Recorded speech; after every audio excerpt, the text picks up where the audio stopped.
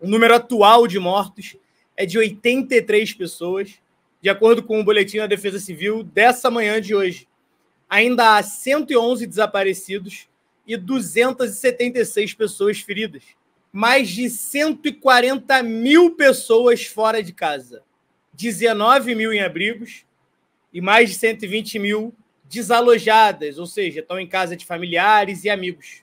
345 dos 496 municípios, mano. Mais de 2/3, ouso dizer na minha matemática rápida, mais de 2/3 dos municípios do estado registraram algum tipo de problema, afetando 850 mil pessoas. Nesse momento, ainda há quase 500 mil pessoas sem luz e mais sem água. Gostando do vídeo? Então se inscreve no canal, ativa o sininho e se puder ajuda a gente fazendo o Pix, tá aqui na tela. Pode ser 2, 4, 10, 17 milhões, quanto você puder. Obrigada. Dito isso, Camila Bezerra no jornal GGN.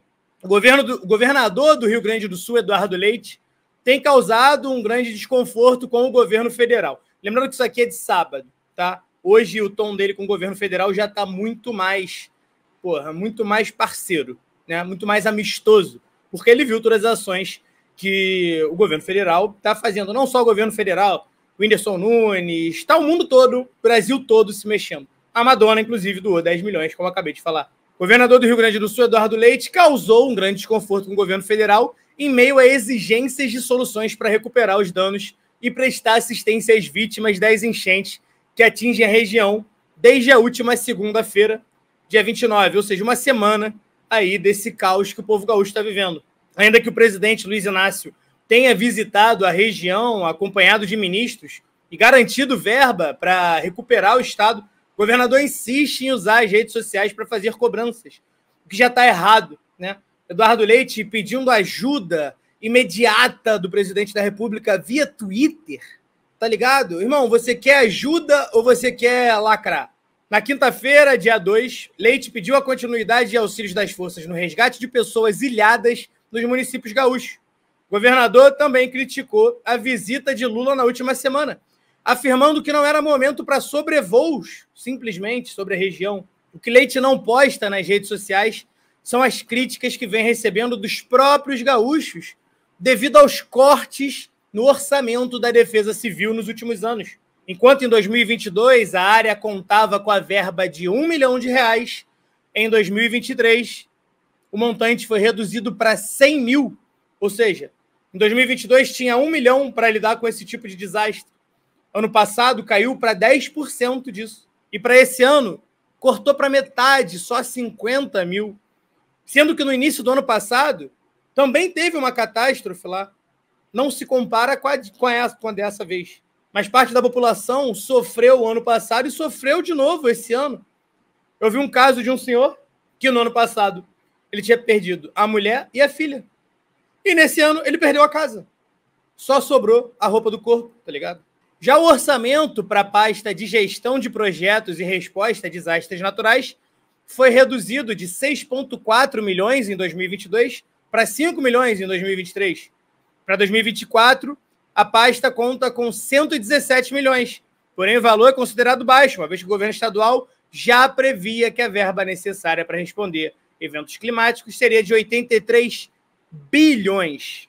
Ainda no primeiro ano de mandato, em 2019, e é aqui que está o X da questão para mim, Eduardo Leite atropelou o Código Ambiental do Rio Grande do Sul, projeto de José Lutzenberger, uma das maiores referências em ecologia no Brasil, cuja concepção levou 9 anos e foi resultado de debates e audiências de aperfeiçoamento. Leite apresentou um projeto que alterou 480 pontos da Lei Ambiental do Estado, o que um grupo de técnicos da Fundação Estadual de Proteção Ambiental, a FEPAM, classificou como, abre aspas, uma tentativa de travestir o, entre aspas, moderno, um código que retrocede e precariza não somente o licenciamento, mas tudo que se refere à garantia dos valores ambientais, fecha aspas. Na época, a FEPAM criticou o fato de que o projeto acaba com os 4 artigos do capítulo 5, que tratavam de medidas de proteção,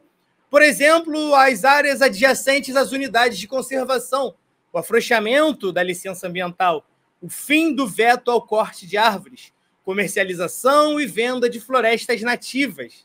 Repito, comercialização e venda de florestas nativas.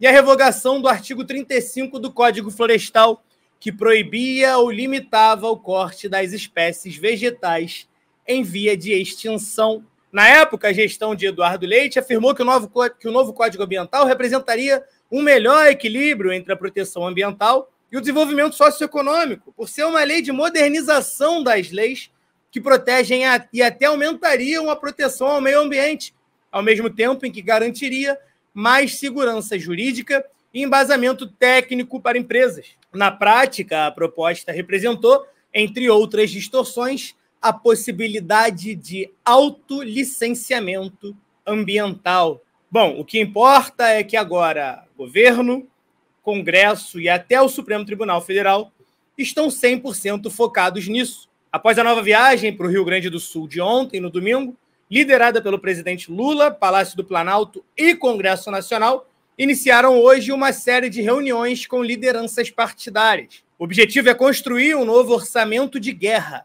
Orçamento de guerra.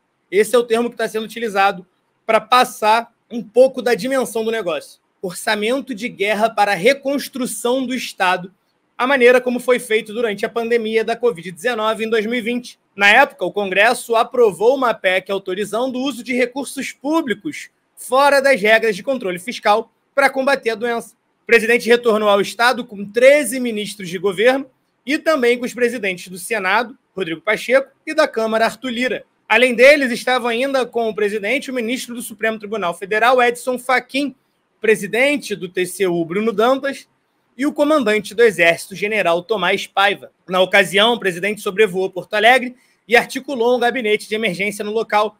Ele afirmou ter levado ministros e convidado representantes de outros poderes para que todos pudessem conferir a gravidade da situação e dimensionar o tamanho e a urgência do socorro necessário. Eu estou muito satisfeito com a presença do Lira, do Pacheco, do Fachin, do Bruno Dantas, porque eu queria ouvir deles o que eles falaram. Não haverá impedimentos da burocracia para que a gente recupere a grandeza desse Estado. Disse, se referindo aos presidentes da Câmara, Arthur Lira, do Senado, Pacheco, e ao Fachin, e ao TCU. Né? Isso ficou meio redundante. Segundo o presidente da Câmara, Arthur Lira, que estava na comitiva de Lula, líderes e técnicos da Câmara e do Senado estão convocados para uma reunião na manhã dessa segunda sobre os desastres no Sul. Líderes já estão convocados para amanhã, logo cedo, para que, junto ao Senado Federal, a parte técnica das duas casas, os líderes partidários, possam discutir sobre causa e efeito disso que vem acontecendo repetidamente no Brasil. Lira deu a declaração após o governador do Rio Grande do Sul, Eduardo Leite, ter reivindicado uma espécie de plano Marshall para a reconstrução do Estado. Entre as medidas mencionadas por Leite estão a criação de benefícios sociais e o custeio extraordinário para assistência social e saúde.